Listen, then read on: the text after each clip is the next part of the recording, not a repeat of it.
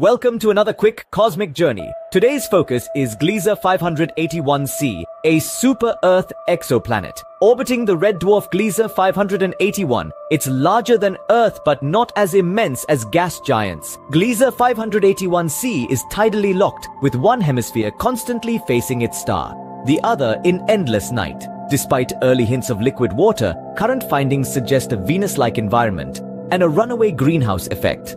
It's a transiting planet, directly crossing its star from our viewpoint, which helps study its atmosphere. This atmosphere is presumed thick, perhaps dominated by carbon dioxide and nitrogen. With searing daytime temperatures, conditions are too hot for liquid water. The night side is cooler, but still too inhospitable for life as we perceive it. Still, the question of habitability isn't settled. Extremophiles or microbes could possibly dwell beneath the surface. Gliese 581c